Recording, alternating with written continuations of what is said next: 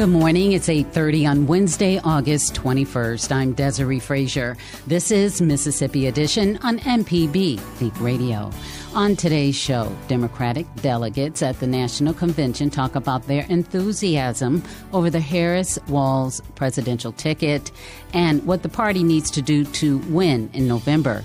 Then we speak with the state epidemiologist about viral illnesses, a global health emergency, and protecting yourself. Plus, a company that collects your information was hacked. Now what? We have some tips on protecting your privacy and credit. This is Mississippi Edition on MPB Think Radio.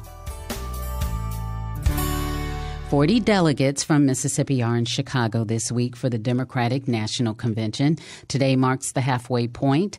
On Monday, President Joe Biden gave a speech that reflected on his legacy and passed the torch to Harris.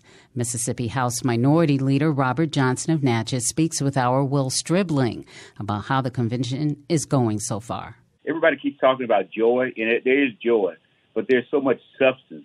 People are finally able to talk about what they want to see happen and what's important to them. And you know, to their credit, all the speakers and the presidential and vice presidential candidates, you know, everybody spoke to the issues that concern America. President Biden gave essentially his farewell speech to the party and America. What did you think of that speech? You know, it was nearly an hour, and, you know, he touted his accomplishments, attacked Trump, and passed the torch to Harris. I've been listening to President Biden for a while, and, you know, and a lot of times he talks and he makes a speech. He talks about what he's done and what's going on and, you know, what he prefers to see happen. He talks about, and rightfully so, he talks about what, you know, he talks like a leader. But last night he talked as a team. He talked about the Democratic Party and the leadership in the House and the Senate. And he talked about the things that he and Vice President Harris were able to accomplish together. And so he dispelled all those rumors and all the issues out there about he was bitter and he's upset. No, you know, what came across last night, two things that stood out that I never had any doubt about. His commitment to this country and to the Democratic Party. And there's nothing wrong, never has been anything wrong with Joe Biden's mind. I mean, he admits, and everybody knows, he has a speech impediment, and sometimes it makes it difficult. He had a couple of moments last night. There was not a lack of thought, but there were some words that he couldn't get out. That's not anything new. But look, all that aside, he was able to embrace the idea that maybe he's a little old, and this may not be the time when he talked about the fact that he was too young to get elected to the Senate, but he got a Senate, and now he's too old to be president. And, you know, there's a little tongue-in-cheek there. But I think what he established last night is that he's still a strong and very purposeful president, and that he is 100% behind Vice President Harris and wants to see the good that she will bring to this ticket and the good that she'll bring to the country. Yeah, and what are you hoping to see and hear from the other speakers and then Harris later this week? Because, you know, her candidacy has really energized the base. Well, you know, Benny Thompson spoke to us at a reception last night, and I'll repeat something he said, that the difference in what Democrats are now, what Republicans are, Republicans talk about the doom and gloom, how bad a shape the country is in, and look where we're headed. You know, look how bad a shape. Look, the country is going to hell in a handbasket, so to speak, which is not true. But what I heard from Joe Biden and what I heard from Benny Thompson, what I heard from the other speakers, they want to talk about where we need to move forward and what's good about where we're going and where we are on good, sound footing, and we want to keep this momentum going. And I think that's what people want to hear. And they don't want to just hear it. The thing that made this last night so impactful, those three young women talking about their travails and the problems they had and the things they had to go through with this ridiculous abortion law that robs women of the right to make decisions with their body. Anybody who listened to that and didn't have wet eyes is almost impossible. That was so touching. And Hillary Clinton talking about breaking and cracking the glass ceiling and making this is what this country has always been about: freedom and the ability to succeed for all people, whether it be man, woman, transgender, doesn't matter who you are. This is a country that says if you do your best, if you care about people, if you follow those values that say treat your neighbor as you would treat yourself, then you can succeed in this country, and this country can succeed if we all do that together. And so that's what I hear, and encompassed in that is just not the idea of it. It is how you do it.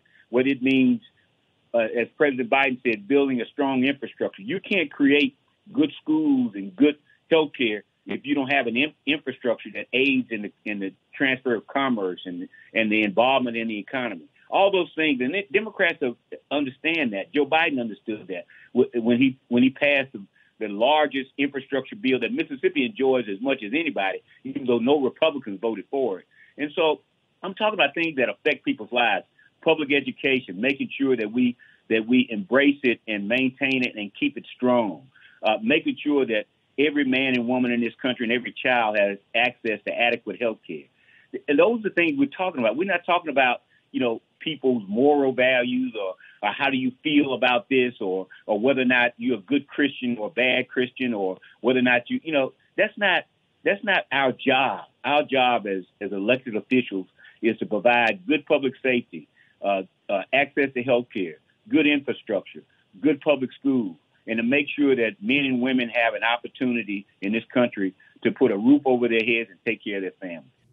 That's Mississippi House Minority Leader, Democrat Robert Johnson of Natchez. Coming up, we speak with the state epidemiologist about viral illnesses concerning the nation and protecting yourself. One is global. This is Mississippi Edition on MPB Think Radio. I'm Dr. Jimmy Stewart, host of the original Southern Remedy, the show where I answer your medical questions. Subscribe to the podcast by searching for Southern Remedy on any podcasting app.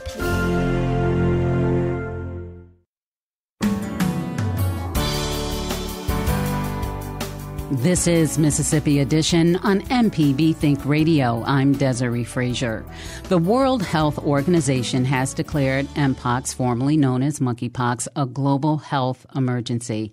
In Mississippi, no cases have been identified, but health officials are on alert for any signs of transmission.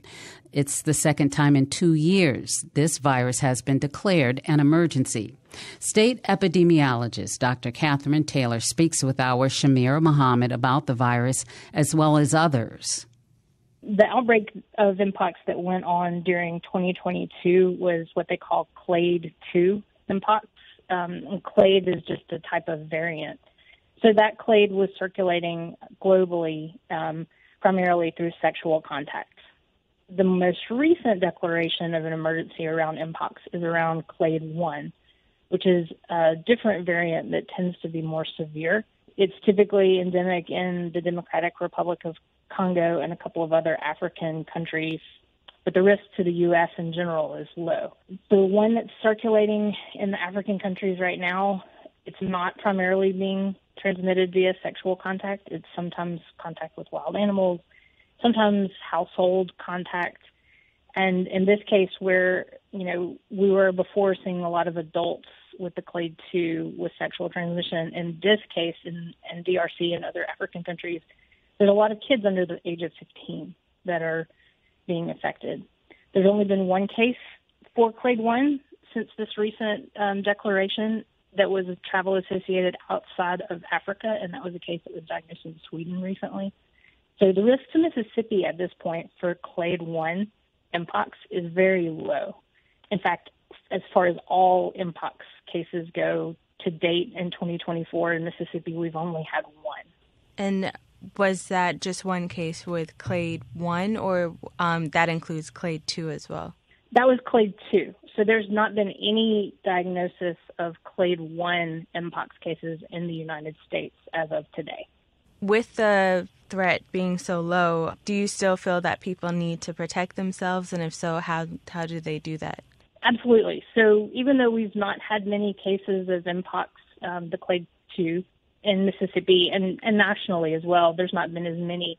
It is still a risk, and it's still primarily being transmitted via sexual contact. And so all of the safe sex practices that people would typically need to follow for any other sexually transmitted disease, they apply here as well. So, using condoms, checking with your partner to see if they have any symptoms or illness. In this case, Mpox does have a vaccine that is very effective at preventing cases of Mpox. It's called Jynneos. It's commercially available now, and it's a 2-dose series of vaccine. And really, anyone in those high-risk groups, so men who have sex with men, bisexual, transgender, or anyone who participates in sexual activities at events or venues would be considered eligible to get the Jynneos vaccine. There's been it seems like a slight uptick in COVID cases in Mississippi recently. Is COVID considered endemic now? Yes, COVID is very much endemic, pretty much globally. So, we ended the pandemic status, but that doesn't mean that COVID is gone, and we're still seeing sort of periodic peaks of cases. So you're right, Mississippi has been having some increase in COVID cases lately. This is happening nationally as well. The more concerning thing to me is that anytime we have an increase in COVID cases, we also have a little bit of an increase in COVID-related deaths. And so we've seen that with this one as well. Our deaths had been very, very low, and since mid-June, we've been seeing just a few more. Still pretty low, but, 10 to 15 deaths a week is still 10 to 15 people that maybe didn't have to die. COVID is still around, still endemic, and there are vaccines to prevent it. And have the symptoms of COVID worsened? No, in this last little bit of variant changes, we've been seeing basic cold-type symptoms. So some people have more severe disease, some people don't, but the vast majority are having fever, chills, sore throat, cough. Those individuals who have underlying health conditions are usually the ones that are more at risk for severe outcomes and hospitalization. As I mentioned, the vaccines are available, and similar to the flu vaccines, the goal is really not to keep you from ever getting sick. The goal of the vaccine is really to make your symptoms mild and to keep you out of the hospital, and it does a really good job of that. And there was a reported West Nile virus death in Mississippi, though it was noted that the patient had underlying health concerns. What are the current risks of West Nile virus in Mississippi? So West Nile has been around for years, and last year we had, I think, 37 cases of West Nile. This year we've had 18 cases to date. When West Nile first became a concern years ago in the early 2000s, we were having hundreds of cases, and nobody had ever had West Nile before, and so people were getting pretty ill with it. It's endemic in Mississippi, so West Nile is kind of here to stay as well. We find mosquitoes that have West Nile all over the state every year. But most people that get infected with West Nile have very, very minor symptoms, if any. And so the risk in general is pretty low. Some people, again, they'll be more likely to have the severe outcomes. Typically, they'll have underlying conditions. But the best thing that you can do to keep from getting West Nile, whether or not you have other medical conditions, is to just keep the mosquitoes from biting you. So look in your backyard, see if you've got standing water. If you do, dump it out. So old buckets or tires or, any place water can collect, mosquitoes can grow. And then certainly mosquito repellent this time of year is a great idea. That was State Epidemiologist Dr. Catherine Taylor. Coming up, a company that collects information was hacked. Now what? We have some tips on protecting your privacy and credit. This is Mississippi Edition on MPB Think Radio. MPB Think Radio's In Legal Terms is a show all about you and your rights. I'm host Adam Kilgore. I hope you'll join me Tuesdays at 10 a.m. or find our podcast to learn about legal issues that affect Mississippi. I'm Dr. Jimmy Stewart, host of the original Southern Remedy, the show where I answer your medical questions. Subscribe to the podcast by searching for Southern Remedy on any podcasting app.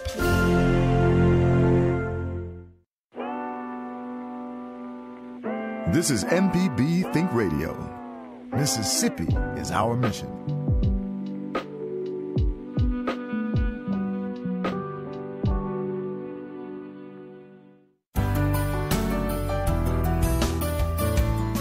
This is Mississippi Edition on MPB Think Radio. I'm Desiree Frazier.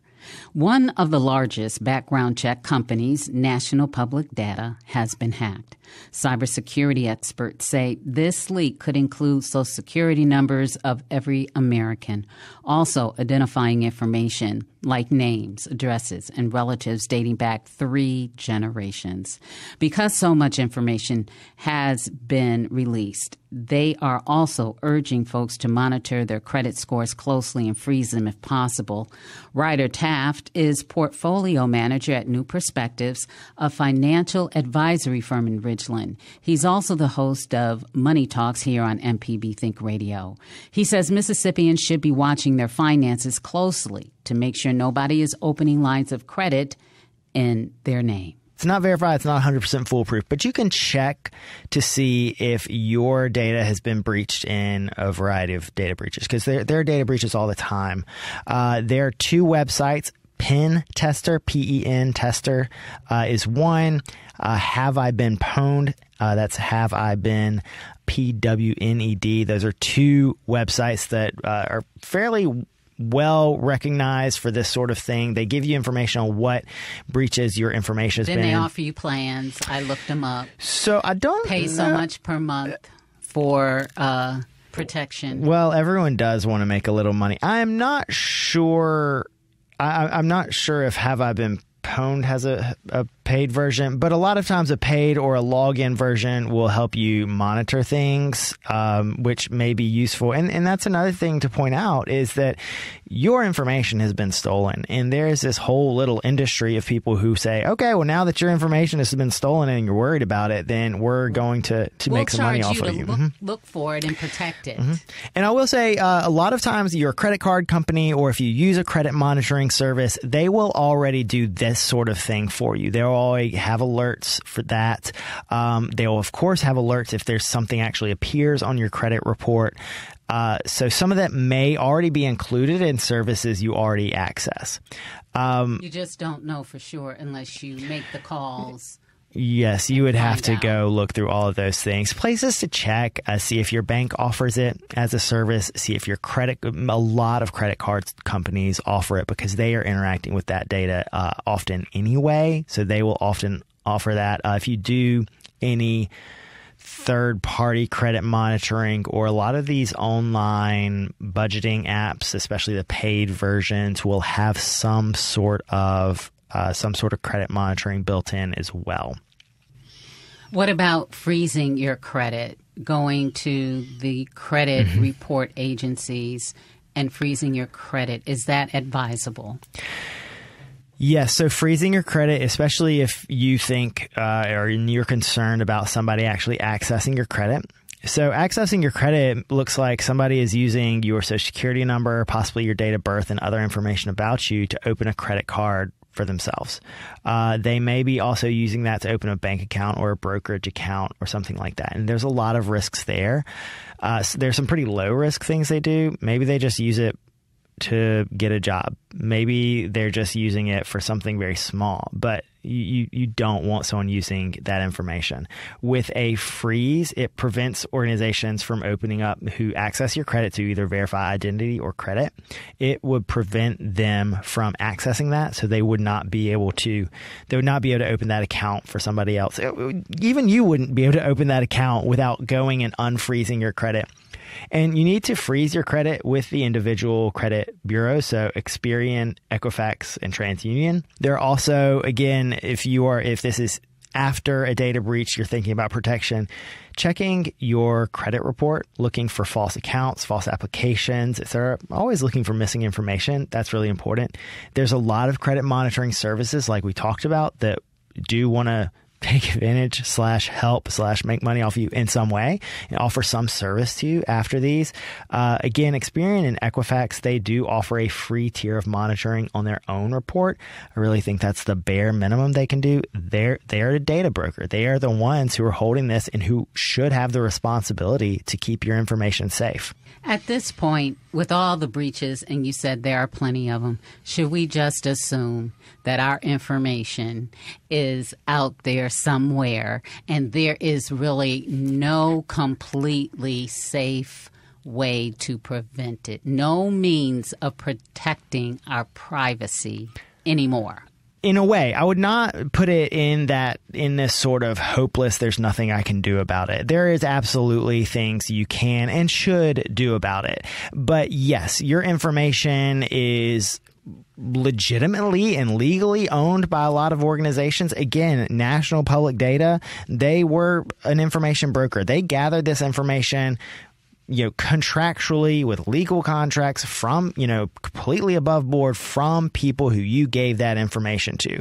Now, I personally think there's a lot of broken trust in that system. I personally think that organizations like data brokers, they have so much information, and they are, as far as I know, lightly regulated. And for having that amount of data and having that amount of power over people, that's kind of frightening to me. And that's also very frustrating when this sort of thing happens. But it doesn't mean that you should be careless on the internet, and it doesn't mean that you should hide under a rock.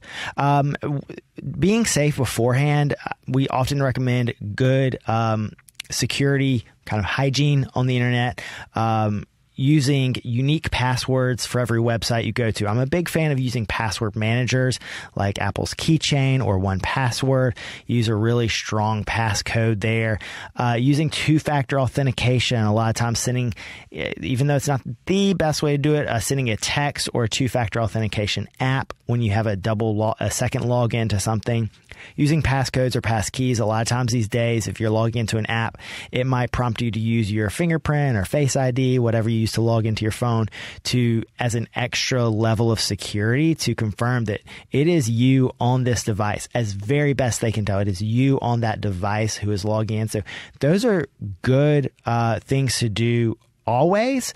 But then also, like we've talked about, monitoring your credit report.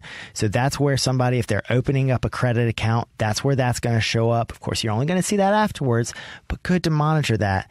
And of course, some of these breaches involve your personal payment information. It might involve an actual credit card number, it might involve an actual bank account number. Bear in mind, when you are spending money, using a credit card offers a lot of liability protection for you. You are spending someone else's money until you pay that bill. And that gives you a lot longer. That means, one, that person, Mr. Visa or Mr. MasterCard or Mrs. MasterCard as it may be, they are the one whose money you're spending. So they'll go fight for that money back, and they have a lot more clout than you. And also, you're not responsible for the money that's been spent on your card. There's rules around that. There's time limits, but your liability is capped at like $50. With a debit card, that is direct access to your own bank account. It can be a lot. Not only can it be a lot more trouble to get your money back, because again, it's your money and you're the one who has to fight for yourself. Sure.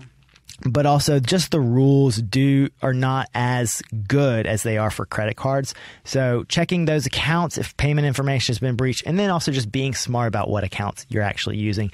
Don't have credit cards out there that you haven't used in forever and you don't keep track of. It's always good to kind of keep it nice and tidy, keep that clean. Ryder Taft is the portfolio manager at New Perspectives, a financial advisory firm in Ridgeland. This has been Mississippi Edition on MPB Think Radio.